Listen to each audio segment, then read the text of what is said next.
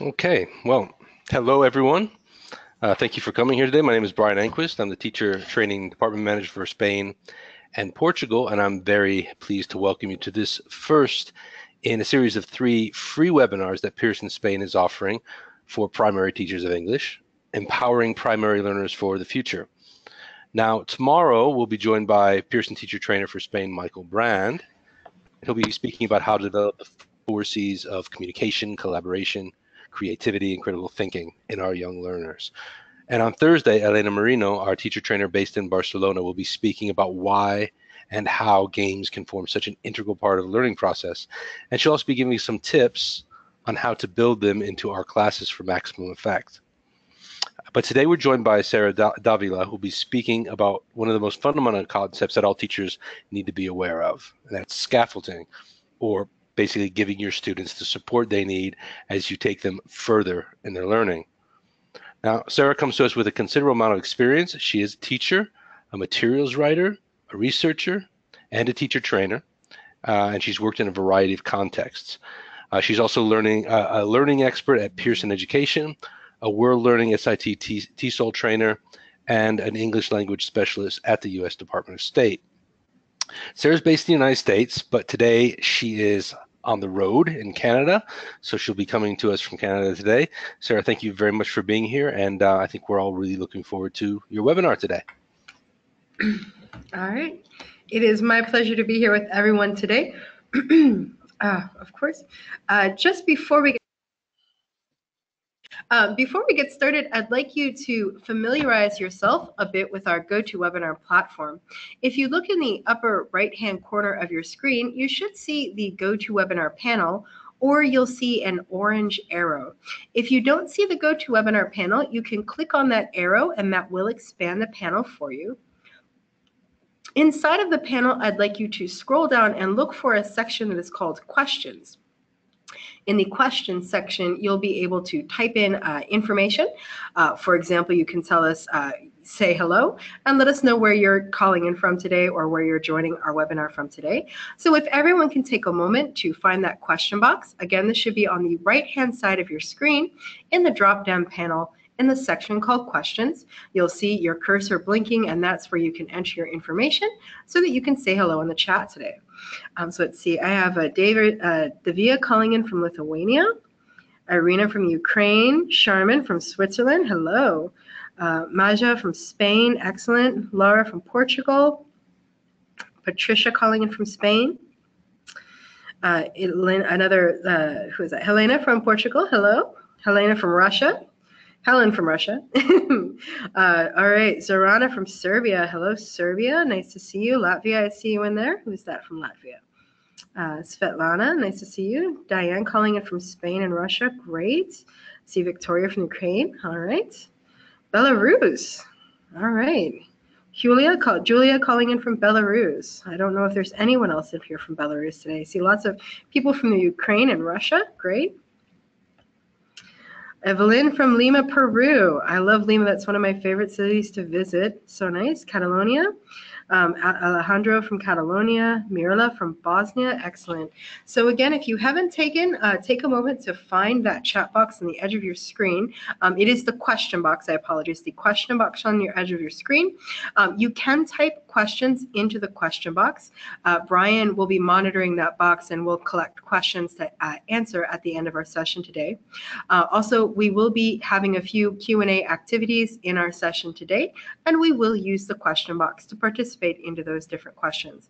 As you can see, I can see your names, and I'll call people out as we go through. When the answers are very quick, sometimes I might miss people, but I do my best to send a shout out when I notice somebody in there. So do feel free to communicate through that chat box today, in the question box today. And with that, we'll go ahead and get started. So today we are talking about scaffolding, and this really is about understanding how to give our students the support that they need in the classroom. To start off with this, I like to ask the question, what is scaffolding? So I'd like you to take a moment and think back to that time when you were a younger person, a teenager, learning how to drive a car. And perhaps you had an experience where you went out into a very large open space or to an old road that not a whole lot of people used. You may have been with your mother or your father or possibly a close family friend. And you were in that car for the first time. Possibly you were a bit nervous, you were a little afraid the first time sitting behind that big steering wheel, trying to find all of those different buttons and knobs and figure out how this works with someone trying to guide you through that process. And you know that you were in a space where you could make mistakes, nobody would get hurt, there was plenty of open room and room around you in order for you to have that experience. Slowly, of course, as you got more comfortable working with that car and driving, you started to drive down short roads. Maybe you were driving to the end of the block and back. Maybe you were doing a short trip to the grocery store, taking others out inside of the car. All of these little bits and experiences until you felt a bit more comfortable, until finally you could drive freely without any assistance from a parent or from a friend or any other kind of support. You were simply able to drive that car by yourself. I like to use driving a car because this is a great experience many of us have had, and it's a wonderful example of how we tend to use scaffolding to achieve fluency inside of our classroom. So when we learn to drive that car, we first start off in a very open space where we know we're safe to make mistakes. It's very important. We know that we're about to learn a very difficult task, and we take a lot of time practicing and going through the various different steps and stages to make sure that we're comfortable with the basics of driving a car before we move on. As we become more proficient, we start to take those short trips. We have a bit more freedom and autonomy. Maybe we're choosing where to go. We understand how to use the different aspects of our car until we do have that freedom to move forward. And when it comes to English language learning, the process of scaffolding in the classroom is very similar. We start off with our students and giving them a lot of space to make mistakes, to learn new language, to learn new grammatical forms, to learn all of the new content that comes with the course that we're working with and the program that we're teaching towards. As our students become more comfortable and more fluent with the language that we're working with, they're capable of maneuvering themselves and driving their own English language journey, using that language in new and flexible ways, until finally they can really drive freely with that language without any difficulty or without requiring extra assistance from us as the teacher. So when we think about scaffolding in the English language classroom, we can think about it in very much the same terms as driving a car. Because scaffolding is all about providing support to help our learners achieve success. To do this, it's really useful to know when to scaffold content in the classroom.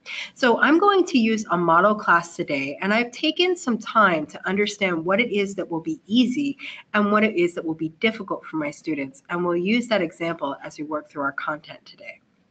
What I want to look at is, when do I need to help my students and when do I need to take that support away? So scaffolding is essentially a synonym for support.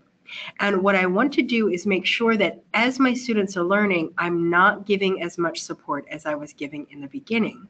I don't want to over scaffold because I want my students to be able to do this without my help. Just like driving that car to the end of the block, I want to stand and watch rather than having to be inside of the car with them.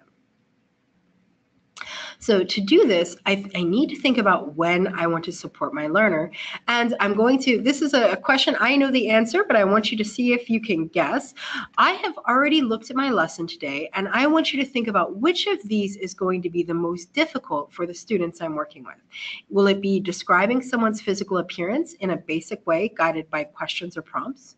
Is it knowing and using the words beard, blonde, straight hair, spiky hair, cute, or good looking? Or is it using the verb be in the simple present with adjectives? So what do you think? I'd like you to take a moment, find that chat box, and then if you can type in an answer there. Let me see. I think, Arena, I think you were the first one in today. Very nicely done. Laura thinks it might be those verbs. That's always challenging with our grammar there. Evelyn and Amanda, I see your answer. Natalia, Nero, nice to see you there. Inez coming in with an answer. Raquel thinks it might be C. Laurel says maybe B. All right, could be those verbs. Grammar can always be a little bit challenging. Yanela says for her students, it would be the vocabulary. And that's always a good consideration. We're thinking about what can be the most difficult for our own students, and I'll tell you what's the most difficult for my students in the lesson today. Mariana says it could be the vocabulary. Diane agrees, also vocabulary. All right. Production, always a challenge. We'll address how we can get to that today. All right, I'm seeing a couple of more vocabulary and grammars. Lots of B's here, a couple of C's, and that's a pretty normal spread. Generally, when we're planning for English language learning, we do anticipate that our students are going to have some difficulty with the grammar and vocabulary that we're introducing inside of the classroom. For my particular students that we'll be looking at today, they are going to struggle the most with the vocabulary. So for the A option, describing someone's physical appearance in a basic way, when guided by questions, this is something that my students can do. They will be able to use questions to describe appearance. What they won't be able to do without my help is use this different vocabulary: beard, blonde, straight hair, spiky, cute, good looking, etc. For the verb to be, I assume in this lesson that I have taught this to my students before. So the real difficulty for my particular students is going to be that be activity. And this is a way that you can think about what will be easy and difficult in your own classroom. Thinking about what you've previously reviewed with your students, what you know that they can do, this will help you understand their level of difficulty. And I saw several teachers comment that I know, for example, Diane Max said vocabulary will be difficult for her students. Yaneli knows her students and she knows that vocabulary is going to be something difficult. So we can also use our instincts to understand what will be really challenging for our learners. It can also help to have insight into the level of difficulty. So is this going to be easy vocabulary, an easy skill, or easy grammar for my students? And to understand why this is important, when I understand what the most difficult part of my lesson is, then I can plan to balance that content appropriately. So you can see in today's lesson, I have very difficult vocabulary. My grammar then is going to be easier. That to be verb that I'm going to use is very simple. And the skill I'm using is really asking questions and answering questions about physical appearance. Those things will be easy for my students, but the vocabulary is difficult. So for scaffolding, I want to make sure for my vocabulary, I'm giving more clarification, I'm giving more practice, and I'm giving more support. And this is going to help my learners achieve success. Now in my classroom, there are two different ways that I can determine what's going to be the most difficult. First is my own knowledge and understanding of what my students can do. That can help me with that identification. And then the second is I can use some different tools in the classroom to understand scaffolding. In this particular instance, I used the CEFR and Global Scale of English tool. I know that most of the students in my class are between an A1 and an A2, and when I looked up the vocabulary in the Global Scale of English for this lesson, I found that most of my vocabulary was an A2, A2+. That tells me that this will be the challenging content for my lesson. As many of us know from teaching language, we do want to challenge our students in order to make sure that our students will be able to make progress. So the challenge is not the problem, it's just that now that I know this will be challenging, I want to be sure that I can support my students for their own success. If you're interested in more information about this Global Scale of English, I will come back to this at the end of the session and we'll have some time for that. So now we want to think about how can I plan for scaffolding to make sure that my students will be successful inside of their lesson. With that in mind, I'm going to ask my second question. So go ahead and find that question box and get ready to answer. And here's my question. When you're beginning to plan for scaffolding, where is the place that you want to start? So where is the best place to begin when you plan for scaffolding? Is it the pictures and visuals from the book, the type of activities that you want to use in the lesson, the student's personal interests, or the end goal of the lesson? What do you think? Let's take a moment and type our answers into the chat. Diane Max in there with the end goal. Xenia says it could be interest. Great. Alexander is looking at a combination of interest and the end goal. While you're typing answers, it's a bit dry in my room, so I'm going to be drinking a little bit of water throughout the session, so I apologize in advance. Yanelli says the end goal of that lesson there. Okay. Bagona starts with the student interest. Excellent. Thank you, Evelyn. It's always hard when we do these sometimes. Always hard to teach me, and you always need something to drink. Coffee or water. It's my go-to. Let's see. Sharman says what you're going to achieve at the end. All right. I like Alejandro coming in there with A and C, that those are linked together. Great. These are some great answers here. So when I'm thinking about scaffolding, really what I want to look at specifically for in today's session is going to be the end goal of our lesson. The pictures and visuals from the book, if that's going to be something that's new and challenging for my students, that could be a consideration. But really, and the types of activities, we do have the ability to adjust those. Student interest, we can also adjust to that as well. Typically, when I'm planning for scaffolding, I'm really looking at what is it I want to achieve by the time I finish my lesson. So the end goal here is actually quite important for me to make sure that I'm achieving student success. And to do this, I want to think about the objective and the content of the lesson and what will be the most difficult for my students. So again, in today's lesson, I've already identified the vocabulary will be the most difficult. So now I need to think about my objective and how I'm going to achieve that with my students. All right. So to do this, I'm looking at the things I know my students know and what my students do not know. I know that my students know how to ask and answer questions, and I know that my students know basic body parts, so they can just say face or eyes. They know ears and hair, lips, arms, legs, belly. They can use these words of basic physical body pieces. So body parts. So what I'm looking for now is, can they actually do this with these different vocabulary words, which I'm presenting and I know that are new to the students. So with that in mind, I begin to construct my overall goal or my objective of my lesson. I always like to tell when I will see my students achieve the objective. So here it's by the end of the lesson. That's where I'm going to know my students have completed our objective successfully. I want to know what they'll be able to do. So here my students will be able to describe someone's physical appearance. That's very important. We're going to be using the target language. That's the vocabulary of physical appearance. So blonde, straight, bald, good looking, handsome. That's our target language. And there will be guided by questions. So there is some support here for my students because they are A1, A2 students. So they do still need that general guidance and support when they're working with asking and answering questions. So when I put all of this together, I now have the end goal of my lesson that I'm going to be teaching towards, and this is what I want to see students achieve success in by the end of the lesson.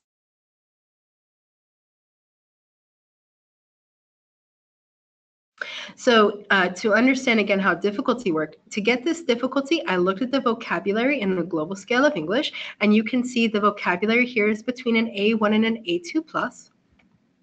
Then I looked at the skill, and the skill here, describing someone's physical appearance while guided by questions, that's my skill. This is at an A1.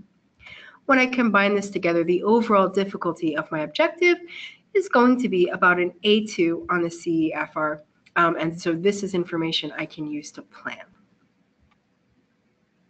Now that I know what my objective is, I can begin to plan to achieve that success.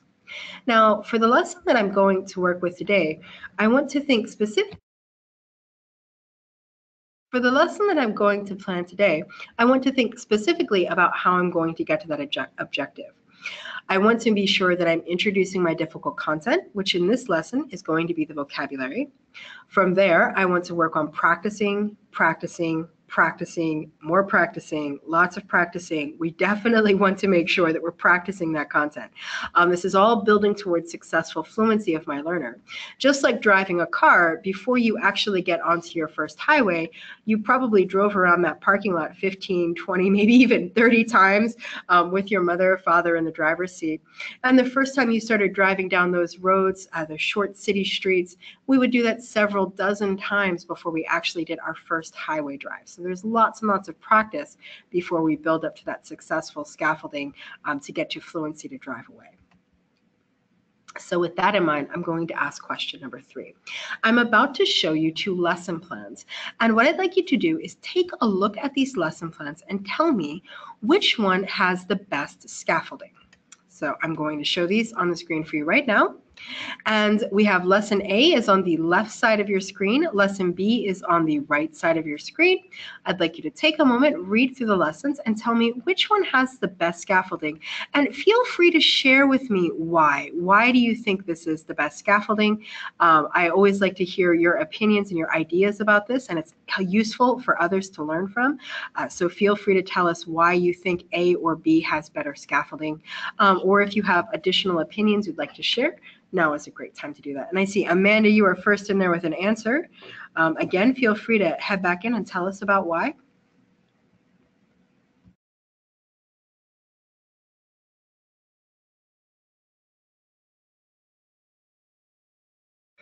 I see Lotko is saying that B is a bit more vocabulary oriented. Diane says that B goes from, where did that go? B goes from small to big skills, yes. Amanda came back and told us about introducing difficult vocabulary and building to skills in B. Sharman, is lesson 8, it gets students interested, and that is important. I agree. We do want to think about student interest and how we can engage them.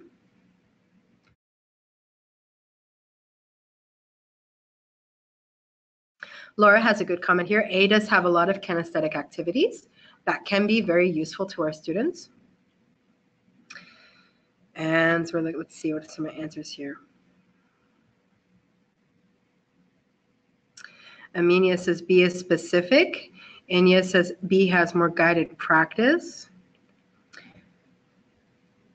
Jose, I think that's a really good observation, Jose. A has a lot of activities to practice and improve the knowledge of vocabulary. And we, again, thinking about our end goal, how are we getting towards that? All right, Bego says there's a more use of vocabulary in real context. Students get engaged, excellent. So I see some great answers here. Going to take a moment to review together. If you said lesson B, you are correct. Lesson B does demonstrate the best scaffolding of these two different lesson plans that we're looking at today. If we look at how the lesson is constructed, we're starting off with the introduction of the vocabulary and with the definition, which is a presentation of our vocabulary. From here, we move to our first clarification activity, which is to practice the vocabulary by matching a word to a picture. And we use this to clarify students' knowledge and make sure that they understand the words and the meanings that are associated with those words. From here, we have our students do a short listening activity to choose the picture. This is some additional clarification to just make sure that all of us are understanding that vocabulary and making those connections to the meaning. From here, I have my students use that vocabulary in a dialogue to describe people or pictures. So now we're starting to get into use. Again, remember, describing pictures and describing physical characteristics of people is part of my end goal. Next, we describe classmates using the vocabulary. Again, we're moving towards our end goal here of being able to describe the physical attributes of different people. And then finally, I have my students describing the physical attributes of different family members using the vocabulary. So as I move through lesson B today, my students are slowly moving from the introduction and clarification of the vocabulary through use practice, and finally using that language with some fluency. Now, lesson A is a very different type of lesson. It starts off with talking about family appearances. This is an activate schema or a prior knowledge activity, an excellent activity to make sure that my students have context for our lesson today. And I follow this with a word definition activity. This is very much a clarification activity. From here, we go to writing sentences with words. So what's happened is we've gone from clarification. This is a use activity, but my students aren't speaking with the words, they're writing with the words. And remember, my end goal for my lesson today is that students will be able to use that vocabulary in a question and answer activity. My writing sentences is followed by crossword puzzles and then a bingo game. Again, both of these are excellent activities, but they are both clarification activities. So this is really clarifying the meaning of the vocabulary. This is followed by a toss ball with a say vocab. Again, this is a clarification of my vocabulary. This is not really practicing the use of that word or how to use that to describe people in the room. And then finally, we come back to writing sentences about classmates. So while this is an interesting lesson and it's really going to focus on clarifying those vocabulary words, it's not helping my students get towards the use of those vocabulary words. And that's really what I want to be able to achieve by the end of my lesson today. Now, this is not a judgment of the clarification activities in A, crossword puzzles, bingos. I love the toss ball category activity. Those are all fantastic clarification activities, but they're not leading up to my final goal. I could easily use a crossword instead of my practice vocab with the picture or even a bingo there to achieve the same results, but then I'd still want to build towards slowly using that vocabulary inside of my lesson. And before we move on, just a really quick, I want to check in. Are there any quick questions before we move on to the next set of activities?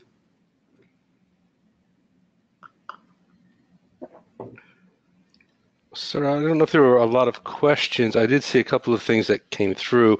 Some people were talking about looking at the end where you're going with your lesson and talking about the idea of sort of back planning, which I think a lot of people, a lot of teachers think in those terms, which I thought was quite interesting.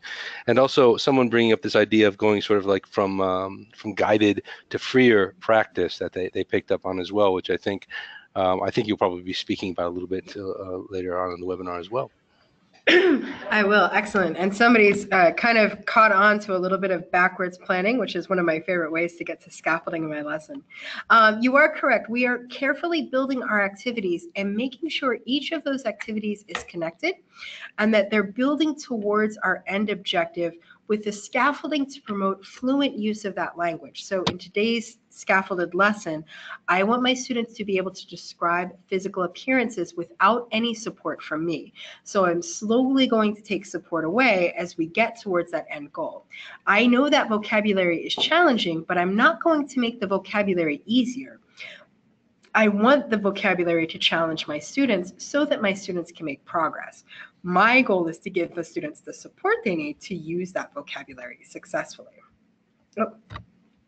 And as you can see here, this is really how I'm building out my well-scaffolded lesson plan. I'm starting off with the presentation of the information and the content in my lesson, which is going to be my vocabulary. I do some clarification to make sure that my students can understand those new words. And then we do some controlled practice. We might do 2 or 3 controlled practice activities depending on the time. Then I'll move into some freer practice where my students now are going to use that activity without so much control, and finally into productive fluent use.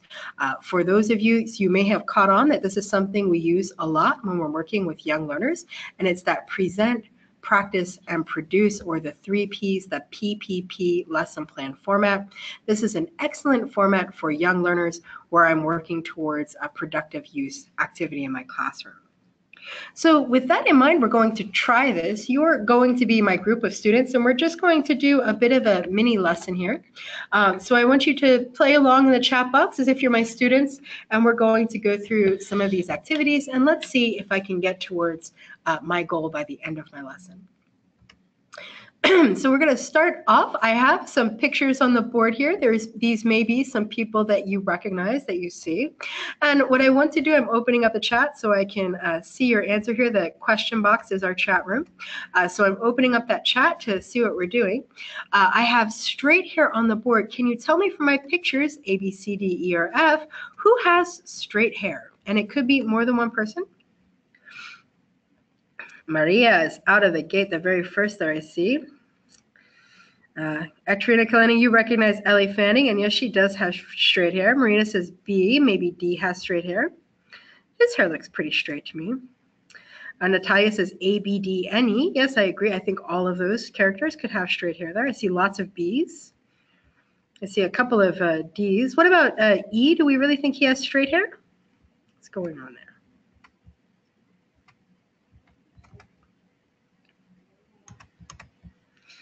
All right, not sure about E. Let's see about curly hair. Who has curly hair?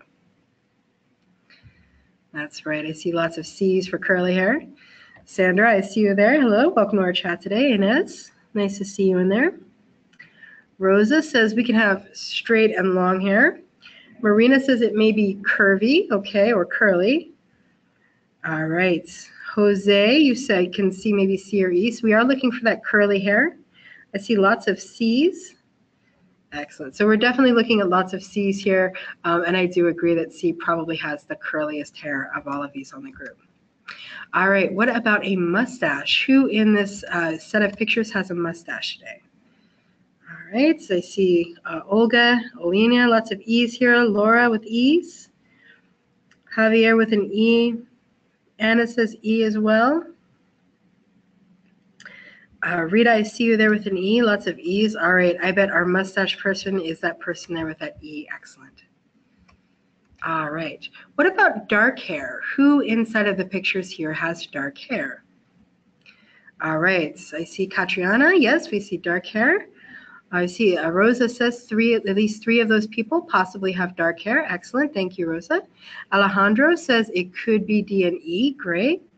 Ala, I see you that we've got D and E there as well. Rita also says D, excellent. Gloria, I see you've got C, D, and E. That's very nicely done. Eugenia Tarzova, I see you've got A and E there. Excellent. Jessica, very nicely done. Excellent. Good work, everyone. All right, so you've got a couple of different people here with dark hair today.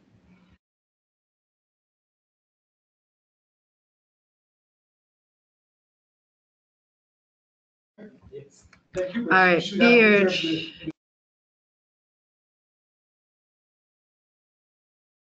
All right, so I need a person with a...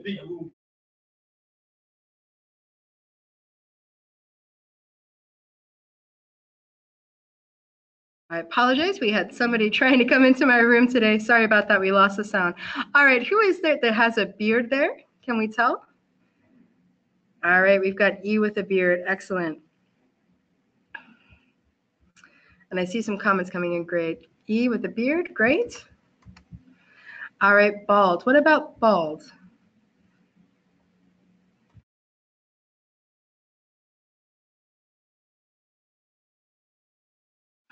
All right, I see F. Lots of Fs. Excellent. Yes, Marina there with an F. Great. Oh, I see somebody said E could be bald. He does have a hat on. We're not sure. Diane Max, that's true. Patrick Stewart is not completely bald. Let's look here for spiky hair. Who's got spiky hair here? All right, and how can we describe spiky? Can anyone help me describe that? Some people might not know spiky. I see spiky, but what does that mean? Kristen says it's kind of pointed. Great. Xriana says it like looks sharp. Great. Patricia is pointy. Lara says it's up. Great. Or like grassing hedgehog hair. I like that. Maraja, hedgehogs. Yep. Very sharp, kind of sticky and pointy. Great. Standing up like a hedgehog. That's great. Great descriptions. Or a porcupine. That works too. What about blondes? Who has blonde hair in our lesson today?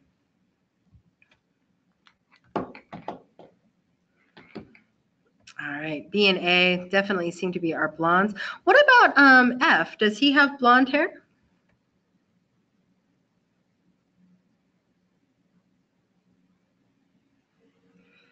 No, he's got gray hair. That is correct. Kind of gray, white. Normally what we call that maybe gray. Sometimes, Amina, that's correct. We could call that silver, but that's definitely different from blonde, right? That's a different. Diane, I like your answer there. Let's see, handsome. Who's handsome? Always nice to have somebody with a good sense of humor on. Handsome. Is it everybody? It depends. So you can see that could be everybody. Possibly AD, right? When I'm going to give us another word. So I've got lots of handsomes, ADE. And yes, that's true. Handsome can be very personal. We want to look at this. I see Bulgania. We have a good point there. Handsome, handsome eyes. What about beautiful? Who's beautiful here?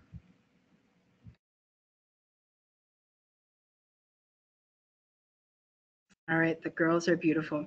And what's the difference? When do we normally use the word handsome and when do we use beautiful? Do we usually use the word handsome to describe? Do we know? There's a good question there. Yes, handsome. We normally use handsome to describe men, and we would use a word like beautiful usually to describe women. So handsome is something we might use for men, and beautiful is often used for women or for ladies. I see, and sometimes we might use this for girls. What about our last word in our lesson here, cute?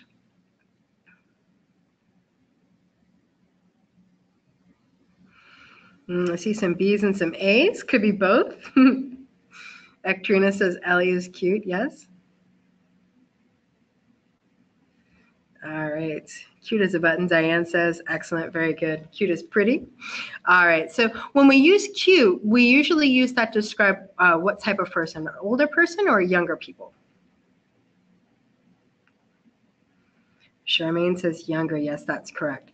Generally, when we're using a word like cute, we'll use that to describe our younger people, and we would reserve words like handsome for someone who's slightly older and sometimes beautiful as well.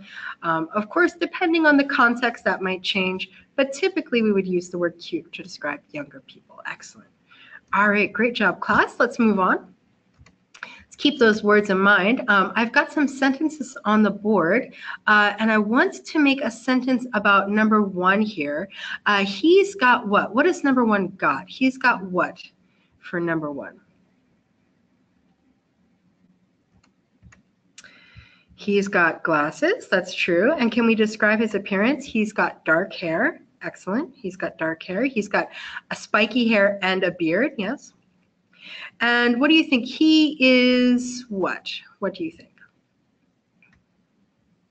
He is handsome, right? So we've got he's got to describe his appearance, and he is to use one of those other adjectives like handsome or good looking. Yes. Laura says he's very good looking. I like that. Xenia says he's good looking. All right. So what I'd like you to do now is to pick one of those numbers, and if you can write some sentences about a number. So for example, maybe you want to write us 2 sentences about number 8. I'd like you to write the complete sentence, please. So if you choose number 8, you might write she's got straight hair, or you might write she is good looking. So I want you to pick a number, and if you can type the number and then some sentences in the box, and let's take a look at those sentences together. Ectrina is the first out of the gate. He's got spiky dark hair and he is cute. Very nicely done. Maria is looking at number 2. He's got spiky hair. He's cute. Inez is jumping over to number 9. He's cute. He is adorable. He's a very cute kid. Number 8 is cute. Number 7, he is bald. Yes. 11 is good looking. All right. Drajia, I hope I'm not mispronouncing your name. I see that was a question. Wait, Magala, she is number 11. She is beautiful. Excellent. Let's see, Sandra there. She's got curly hair and she is beautiful. I like that. Sandra, who are you talking about? Sandra Morant? Did you get a number there? I missed that number. Number 12. There we go. Let's see. Lots of good sentences here. Excellent work. Now, we're doing this in our chat box, and I want you to try to imagine in my classroom, my students might be doing this activity as a pair or as a group work. So it's a bit different when we're online like this. In the classroom, I might do this as a pair activity for my students. All right, great work, everyone. I can see that we're using those words really well. Really quickly, can you tell me, when I have a word like blonde, what is that? Is that is that the color? Or is that more of a description of the appearance like spiky? So what is blonde? Yep, it's a color similar to yellow, that's right. Great. So blonde, that's usually something that we might have as a color, right?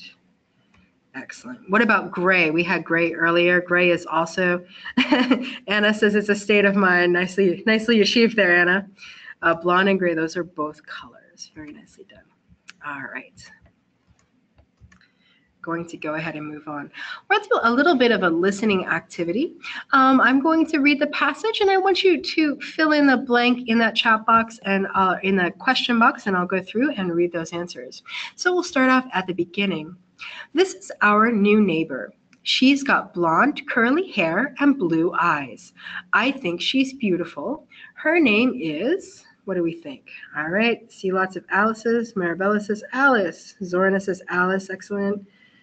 Ala in there with Alice. Sudeshna in there with Alice. Great. Jose, I see you there with Alice. Excellent. All right, I think we all agree that is Alice. Her brother is, he's got short dark hair and brown eyes. He's good looking. What do you think? Who's the brother? I'm seeing lots of Hughs. Elisa says Hugh. Carmen is a Hugh there. Great. Devia says Hugh. Sudha says Hugh. Excellent job. All right. My best friend's got straight hair and brown eyes. She wears glasses. Her name is, what do we think? Ruby, that's right. We can find that brown hair and dark eyes. Some people are jumping ahead. That's okay. I understand how we get excited about the answers. The boy with spiky hair is, I think he's very handsome. Who is that handsome devil? Xenia says Greg. Maria, Yelena says Greg. Gordania says Greg. Excellent. All right, we're in agreement that that is Greg. Excellent job. Is there anything else that we might say about Ruby? What else has Ruby got?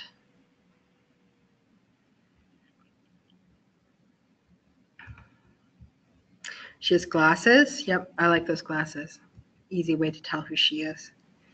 Spectacles, that's a great word there, Marina. She has a nice smile. We can say that. She has a cute smile.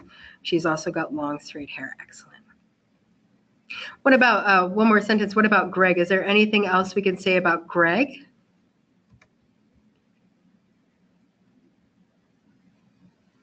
Who is that? Laura says he has a Diane, high forehead. He has blonde hair. So we could say he has blonde, spiky hair. Yep, fair hair, fair complexion. He's cute. Excellent. Great job. All right, now we're going to move into a kind of game. This can be a little challenging to play online, so I want you to try to imagine this. I'm going to try to pick one of my students here today, so we'll see who we can get in here. I want to be student A, so one of the students in the chat is going to be student B. Who would like to be my volunteer? Someone type volunteer, and you're going to be my volunteer. All right. Diane Max, I can see you were going for it, so let's do it. Diane, I want to know, is it he, she, or they, Diane? All right, Diane says it's a he. Okay, Diane. What does he look like? Diane, give us some clues. He is.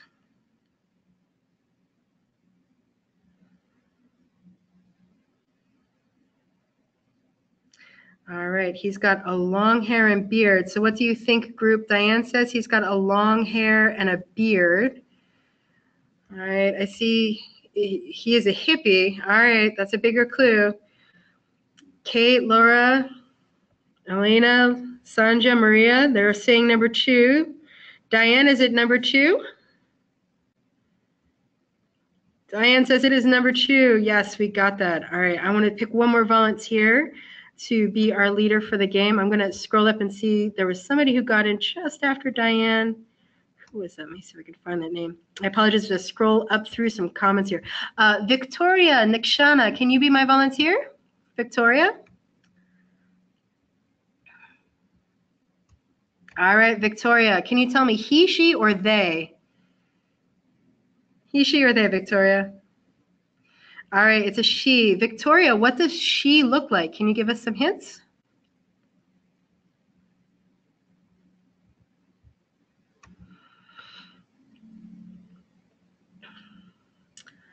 What has she's got? All right, Victoria says she's got straight long hair. Okay, that could be a couple of people, straight long hair. Any other hints there, Victoria? I see a lot of people are saying she's beautiful. I think I agree with the group that's saying number 1. Victoria, is it number 1? All right, excellent. We were correct. It's number one. I want you to imagine in a classroom, we would do a similar activity. I would like to do this usually I will do this in pairs, and I'll have students pair up together to complete this activity. Now, on our chat box, it's a bit difficult to do, but I think everyone can imagine what this would look like if I were doing this inside of my classroom. All right, and then we would close up. Unfortunately, it's difficult to do this because you can only really see me and Brian, but I would have you look around the classroom and describe a classmate. So maybe if you can tell me what have I got?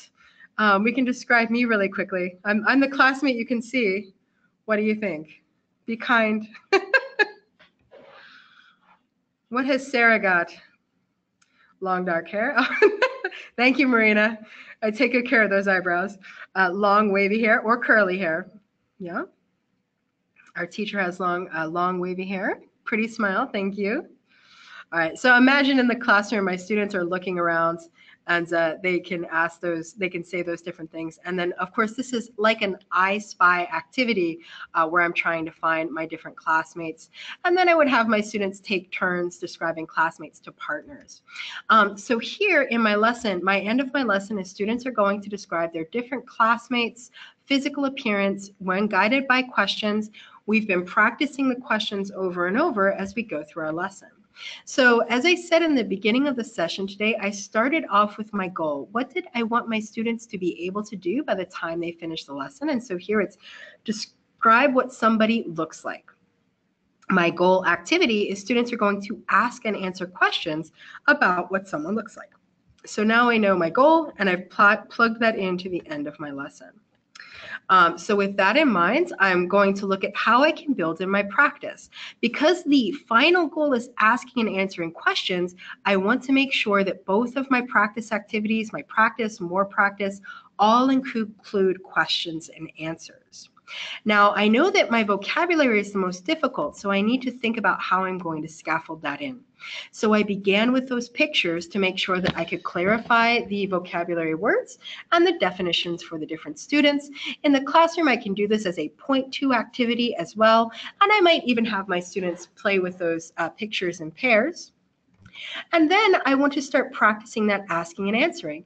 Now, fortunately, my book had lots of asking and answering question activities that worked with those physical descriptions. And I was able to pick up activity 1 through 5 and use those pictures, the reading, and the listening from the student book to help my students practice asking and answering questions. From here, I wanted to do that more practice, but again, this was freer practice, so a little less scaffolding. And here I used activity number 7, which was a game activity.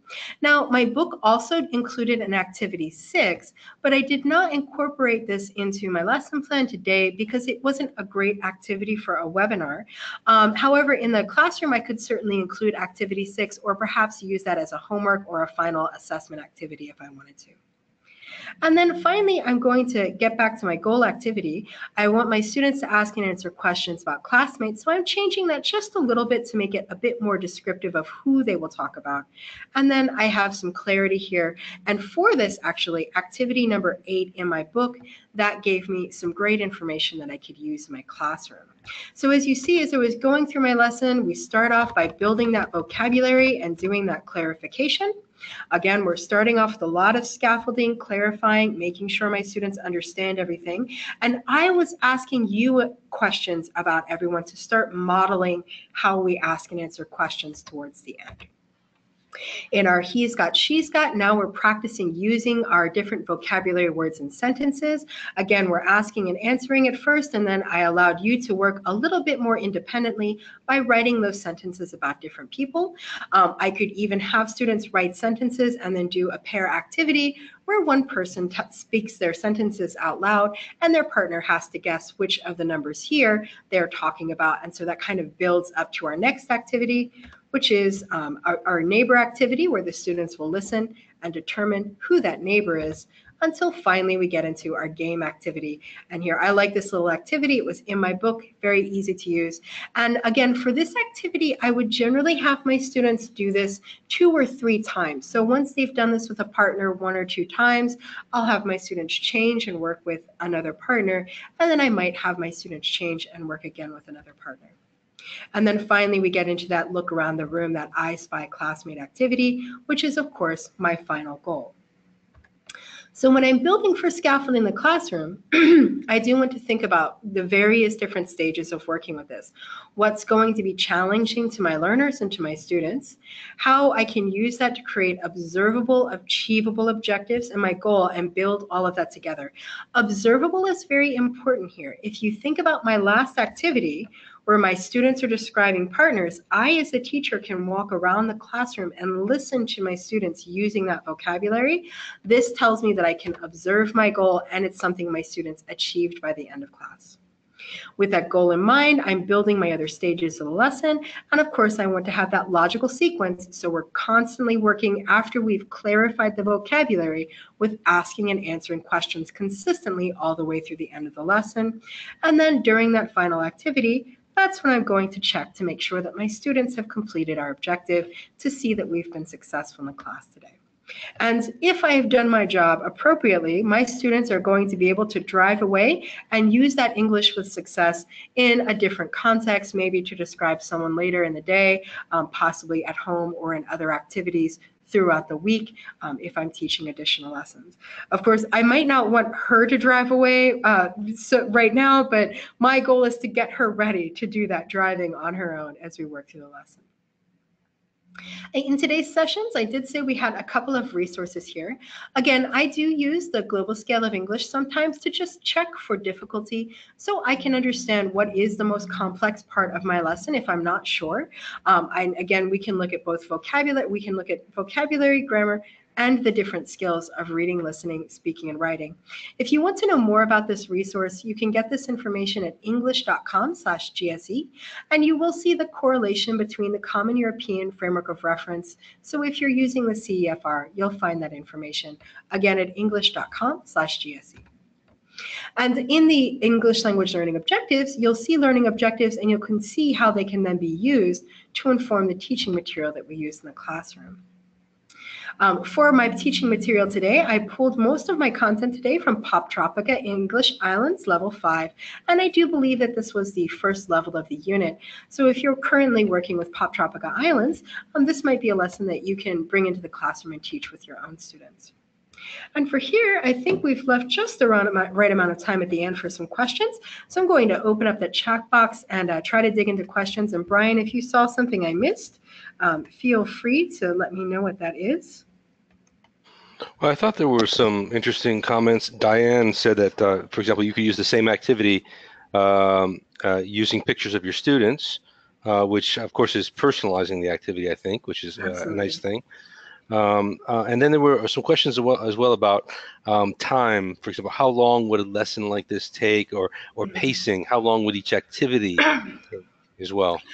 So depending, I like to think about this when I plan with PPP. How much time do I have and how much time will my learners need? Now, for this particular lesson, I'm assuming I have about a 50-minute class. When I use that PPP framework, generally my presentation takes about 5 to 8 minutes of my class. Practicing time takes about 20 minutes of my class. And then I leave anywhere from 20 to 25 minutes at the end of my class for those final game fluency activities. So that does mean that my students will do a lot of speaking and listening with partners.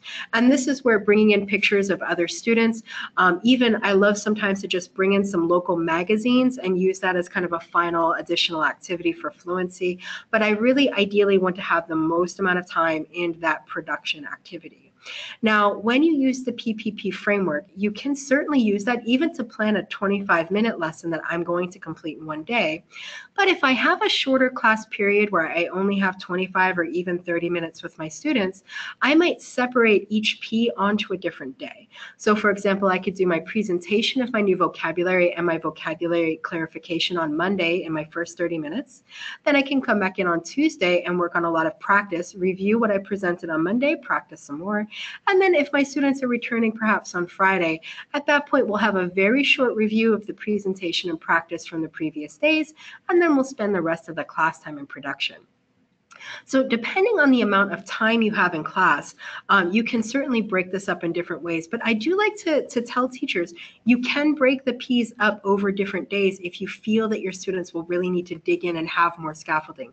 If that vocabulary was really challenging and you feel like you need an entire day, then take a day and just be aware that that's your presentation day. And then you'll need to do practice and production on those following days when you're coming back up. Divyas, how much time did I spend preparing this lesson? Well, this is a wonderful thing about having a well-constructed book. You'll notice that I pulled most of my practice activities from the book that I was using today. So that actually saved me a lot of time, and it actually freed up my time to think of some other activities. One of my favorite additions to this would, if I have some extra time at the end of the class, is to have my students do an information gap where one student describes a person and the other student has to draw that picture, and then they hide it behind their hand and then turn it around and show their friend. It's a quick way to have students use the vocabulary, but that's something I had time to come up with because my book really covered a lot of that content for me. Generally, when I'm planning for my classes, I take probably, depending on how many times I'll teach something, about an hour. So if this is a lesson I'm repeating with several groups of students, I would be sure to plan. I would practice it myself to make sure I'm thinking about my instructional language and my dialogue, and then we'll work with that. If it's a one-off lesson, I'm only teaching to one group for one day, then I probably want to spend about 20 minutes planning, and I want to maximize the book as much as possible so that I'm not going to be doing a lot of constant prep here. So that is very important. I do like to think, I like to use what I call an 80-20 model whenever I plan for classes. My book should cover 80% of my classroom content, and then 20% is my creative ideas and how I make content relevant to my students. But I really want to make sure I'm getting the best use out of my book because that saves me a lot of time and honestly helps me get some sleep and relax at night because I can get pretty busy. All right. I think, Katrina, depending on the interest of your students, drawing can always be excellent inside of a lesson. I do like drawing for anything that uses adjectives or describing words. So if you're doing adjectives or working on different types of descriptions, that's a great time to bring in drawing. So that's something that we might want to do in a lesson there. And Yelani, I'm trying to get up there and read that. I think the question is about when you have different levels of students in the same class here. How do you scaffold in mixed level classes or mixed ability classes? So I think mixed ability is probably one of the biggest challenges we have as English language teachers right now in the classroom. And generally what I like to do is do a lot of work within the first couple of weeks of a class to determine what the abilities are so that I can use different kinds of groupings with my students.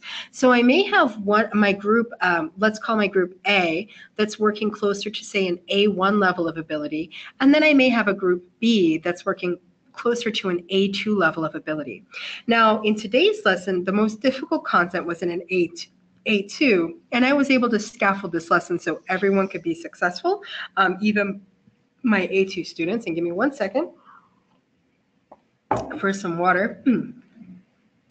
If, for example, if let's say that my vocabulary had not been as challenging, I might want to do an extra activity for my higher level ability group so that they can get a little more practice, like perhaps writing a paragraph or making a recording while group A is still working on the other content. It really does depend on the content and what it is that I need my students to achieve. Typically, though, I'll try to rearrange my groups based on ability skills. I know that sometimes in the classroom, I might have students who have good speaking and listening skills, but the same students could actually struggle a lot with their reading and writing, and they might actually be in a different mixed ability group with reading and writing. And that allows me to differentiate a bit more carefully and with a bit more precision to the types of skills that my learners are doing. It is a challenging question. I'm working on some content right now on differentiating content for learning, but it is definitely something that a lot of us as educators are working towards in the classroom. Davia is a great question. So in my classrooms, I have had as few as 5 students when I was very lucky and as many as 60. So when you're working with 60, you have a lot of mixed ability going on in your lesson. And at that point, you really are working with group work and you're thinking very carefully about how you can support all of your learners. So I like a lot of pairing. I like group work inside of my classes, not only for the purpose of classroom management, but also for making sure that my students are all getting a chance to work with content at their level of ability. Diane, high-low pairing, it depends on what I'm working with. Being conscious of my students, of their interests, of their abilities. Some students really don't like to teach others, so I do have to be a bit aware of their personalities and behaviors. And it is something that I do lightly. I try not to constantly do high-low pairing. If I'm doing a skill like writing, for example, a high-low pair could be very useful because my high person can help my person who's at a lower level of ability. But in a speaking activity, the high person may dominate the discussion or choose not to talk at all because the abilities are too different. So really, depending on the skill and depending on what I'm working with, I want to make those decisions on a case-by-case basis on what will be the best for them. Okay, I think we've covered quite a few questions. I'm sure there are more questions in there, but I don't know if we have a whole lot more time for those.